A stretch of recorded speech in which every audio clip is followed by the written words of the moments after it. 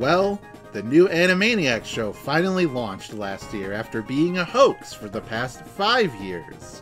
And it has now introduced a whole new generation of kids to being an ironically detached and pop culture obsessed furry oh wait, shit, that's just how everyone was anyway. Either way, with this new show on everyone's favorite streaming service, Hulu, a few old debates have started up like, was this show always so reliant on pop culture and political jokes? We finally broke that glass ceiling? No, but it certainly does feel like it's raining shards of glass all around us. Or, where is my milky mommy Minerva Mink? Which is a more valid question than the first one I asked. I want to highlight the resurrection of an old debate, though, because I feel like it's definitely worth going into detail and is not so cut and dry. And that is, if Animaniacs is really the superior show to its sister series, Tiny Toon Adventures. Now, Tiny Toons is also on Hulu, so I'm sure a lot of nostalgia-poisoned folks that clapped at the Jurassic Park parody at the start of Animaniacs maybe also peeked a few episodes of that other show they may remember.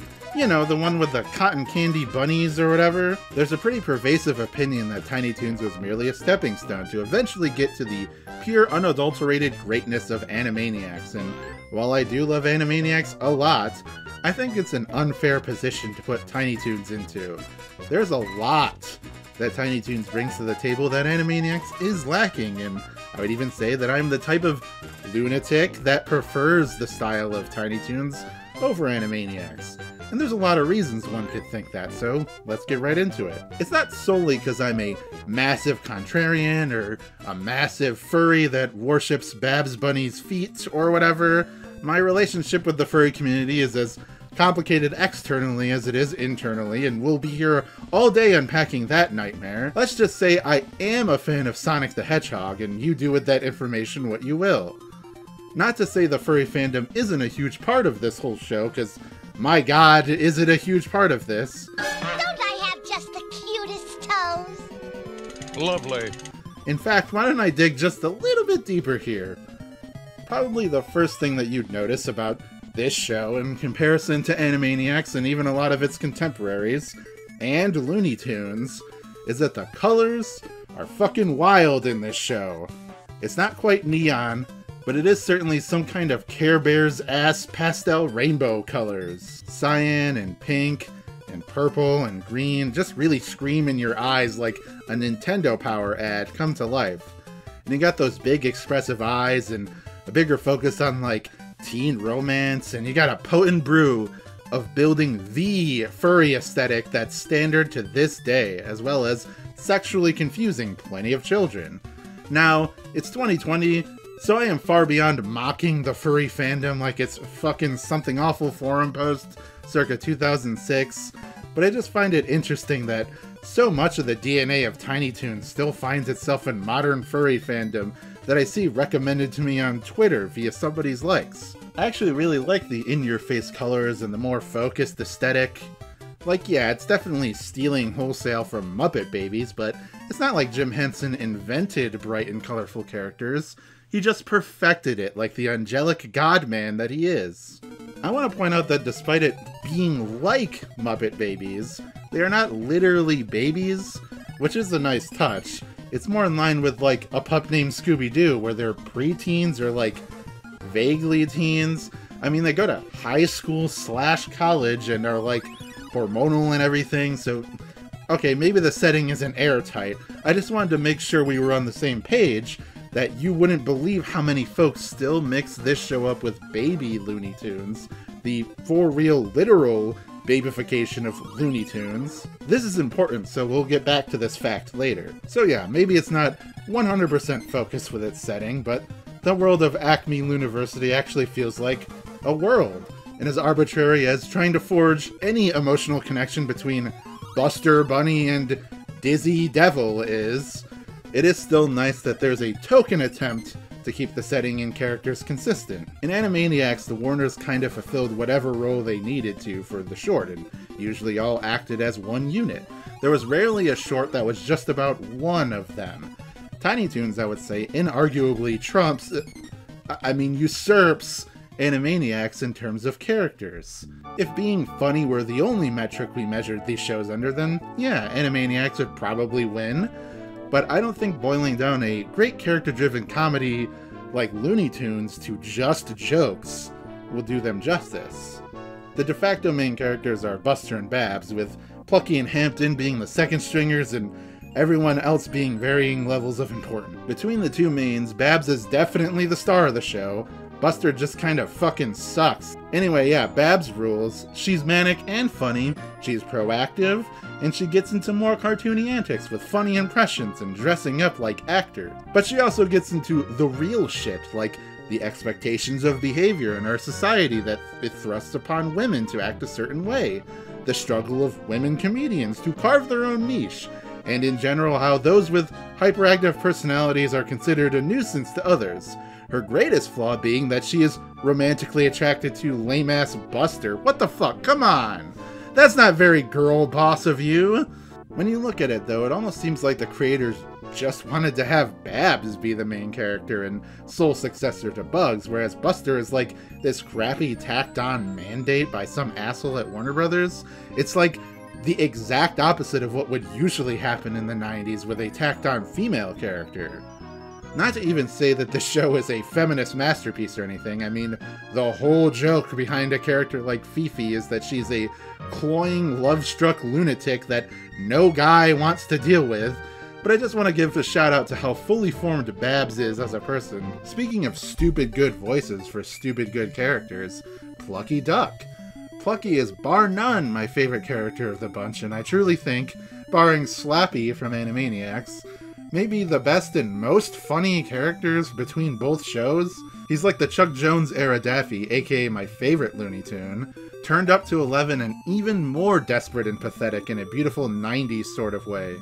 So many good episodes with him, including the funniest stuff in the OVA, How I Spent My Vacation, alongside Hampton and his horrible family.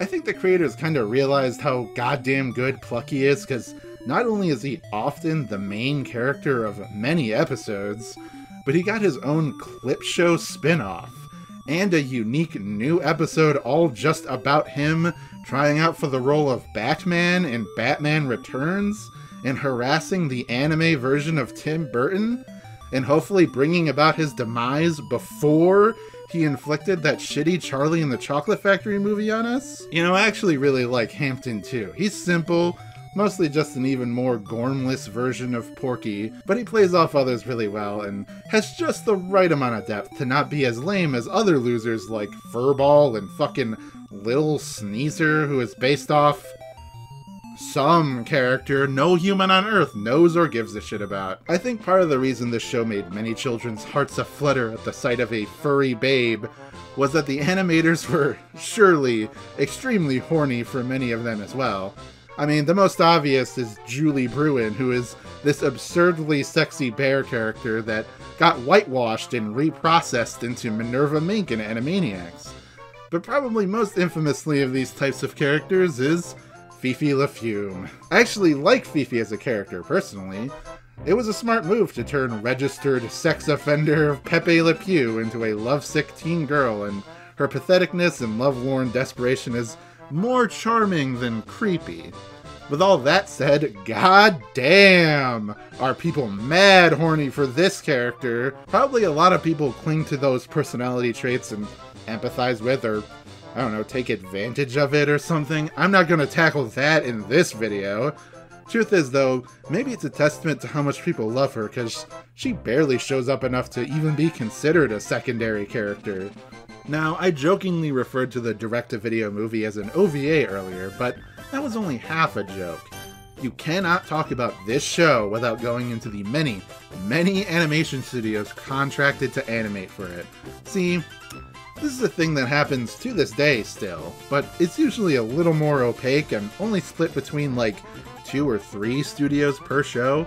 During the late 80s and early 90s, it wasn't uncommon for shows to have as many as 6 or 7 studios that had their hands on the project to produce a torrent of episodes that were needed for syndication. It's kinda sorta like how now we're in a show like OKKO, First OKKO reference of the year, folks.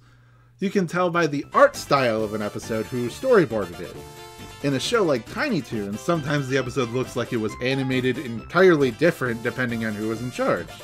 Tokyo Movie Shinshao, or TMS, was consistently the most incredible, elevating anything they touched, but then you get stuff like ACOM, which is decent, but then Kennedy cartoons that look so awful it drags down even the funniest script. You know those interpolated 60 FPS animation GIFs that you see on Twitter that for some reason somebody must think look good? Well, that's what Kennedy cartoons looks like 100% of the fucking time on purpose. Watching the show is basically like a fucking game of Russian roulette on either getting guys who animated Akira or Shoot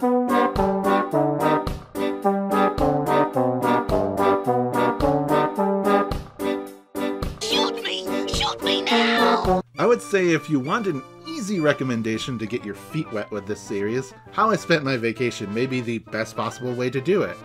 Even if it's the cap of the first season, it's not like you're missing any deep lore by not watching the first season, and it looks absolutely incredible and is probably the single best thing to come out of the show as a whole. And hey, maybe this is where the idea of Fifi being more important than she is came from, because she has a big side plot in this movie. Either way, if you watch only one thing from this series, this or the other holiday specials are a good pick for some of that sweet, sweet TMS action. Actually, there is something kind of fun about the guessing game of watching this show. There's something entertaining about seeing that stupid fucking O-face that they make in Kennedy cartoons episodes and going, "Ah, fuck," out loud. Watching through the whole first season, it's pretty satisfying to be able to accurately guess exactly who animated an episode before the credits, just from sheer repetition and how starkly obvious it becomes. It's a great beginner crash course in picking out these kind of subtle differences, and the importance of animation production on the overall quality and readability of a show. I've grown to enjoy seeing the seams in a creative production, now that I make my own, severely flawed, but with heart, content about cartoons everybody loves and knows, like Tiny Toons. I think it's because, to me, a lot of the appeal of this show, particularly, is how messy it is. I'm not trying to say it's perfect or objectively a masterpiece here, because I don't really give a shit about either of those things. This was a show made to be a soulless clone of Muppet Babies, and it was made at a time when shows were written with very little respect for children watching, and yet, it's still funny. It still holds up writing-wise, the characters and aesthetic has endured for decades, and I would personally place it above shows like DuckTales at the time, and its one foot in the door of the 80s and one foot in the door of the 90s gives it a special kind of weird camp and sincerity that I feel makes it paradoxically more enjoying to watch than something like Animaniacs, which has aged better. It may seem like I'm bashing Animaniacs the whole time, but that's not at all what I'm saying. That show is still one of my favorites, and for many of the same reasons, and is just purely funnier in my opinion. My issue is with the comparison in general, or pretending like one show would replace another. I understand they fill pretty much the literally exact same role, but hopefully I've shared enough of why Tiny Toons texturally hits different than Animaniacs, and it's worth watching as a sort of underdog show. And now, Cartoon Network is making a new Tiny Toons, and another baby Looney Tunes show at the same time, just to fuck with us as some kind of cruel joke, or to doom one or both of the shows. I thought I'd check out HBO Max. 1,000% on the WP. Another bad show that no one will see. On top of the other 5 different baby shows they are making simultaneously. And hey, I'm optimistic for the new Tiny Toons, actually. I like the new art they showed off. I like that Babs has upgraded from her 80s-ass Nightmare on Elm Street protagonist yellow sweater to a hoodie. That's cool.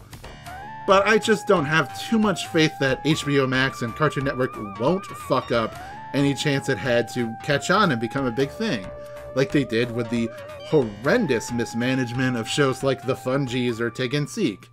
Sure is a beautiful day. Hi, boss! Especially because, again, we're getting a nostalgic throwback to this lesser-known show and a weird baby spin-off that is functionally very similar at the same time. That being said, no amount of superior follow-ups or reboots or alternate reboots or weirdly similar shows or shitty spin-offs can tarnish the star Tiny Toons created and the place it holds in my heart. It made meta funny to kids. It brought passion and love into a type of show that lacked any of that. It defined the Looney Tunes style for a generation, and it even might be largely responsible for mainstreaming the furry community. It's endlessly important, and even if you still prefer Animaniacs or Freakazoid or God Help You Bonkers, this show deserves its spot in history just the same.